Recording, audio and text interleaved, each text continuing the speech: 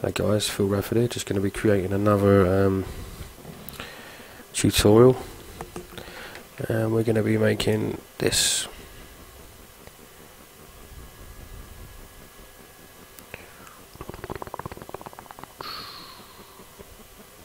Yeah, so if you fancy it, carry on, and I'll just go through all the steps. Again, really simple tutorial. Really simple to learn this, just with some sort of fairly basic knowledge of Maya, just following along. So let's get going. I'm just going to delete these values and start again, so we know we're on the same page. Okay, so we've got a model here.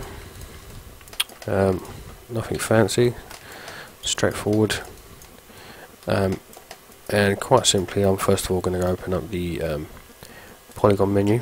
I'm going to right click and select vertices, select all the vertices, and I'm going to go into edit mesh, detach component, and you can see straight away that we can now see the planar surfaces of each one of these polygons, and if you was to select a face, you can pull it apart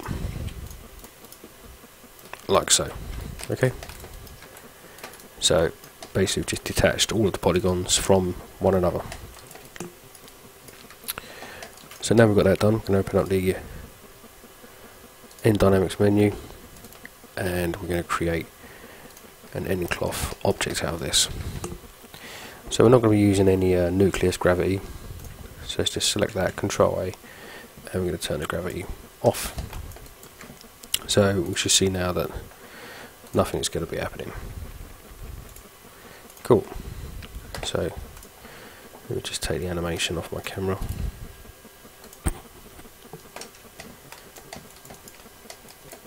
Okay, so let's select our object, and the way we're going to do this is just to use some fields, dynamic fields, and we're going to be using a vortex. So we're going to create a volume shape, so Control A to get the attributes up for the vortex, and we're going to use a torus. I'm going to scale that up like so. And we're just going to take the section radius down a little bit, and we're going to switch on trap inside because we want the bits of geometry to move around inside the volume. And I'm going to take the magnitude up to around 30. So let's just test that by hitting play, and we can see that that's affecting the entire object there. So we'll turn the trap radius down somewhat. Again, it's affecting slightly less of it. Let's just pull the volume over here, hit play, and we can now see that it's just starting to affect one side of the face, which is what we want. So the best thing to do at the moment, I think, if we zero the magnitude and set a key and move forward 50 frames and take that up to 35, nice round number. Oops, and set a key there. So now when we start, we shouldn't have something so violent. Let's just move it away a bit more.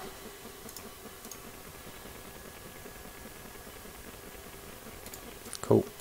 And we're going to keyframe its translation in the x-axis, so Shift W, and by about, let's go 200. We'll get this to about here. Shift W again. Let's just rewind and play and see what we got. Oh, I'm just going to take the keyframes and make them linear for the animation on the vortex field. We'll just do a little play blast.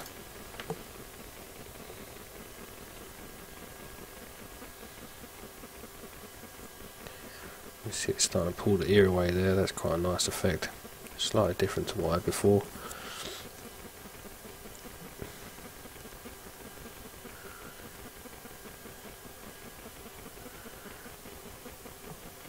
So all those pieces of geometry are going to go a bit mental for the first part, and then they'll start to conform to that vortex volume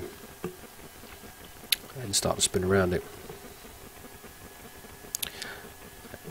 And obviously the way that this effect works is that we're just gonna play the video backwards when it's finished. As I said, really straightforward. There's no rocket science here.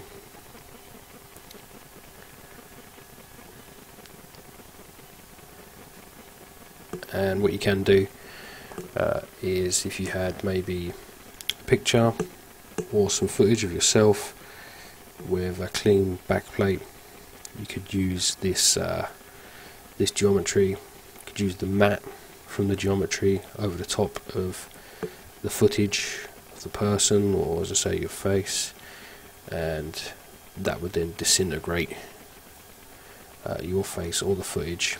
As long as you've got a clean plate behind it, it will look more real because you can see the background show through.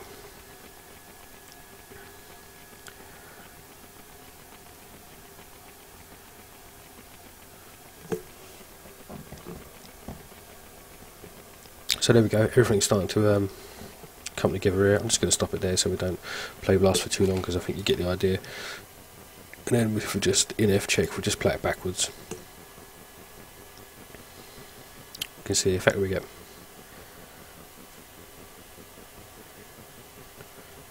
It's quite fun. Just play with some of the settings, add some more fields, just have some fun with it, guys. Cheers.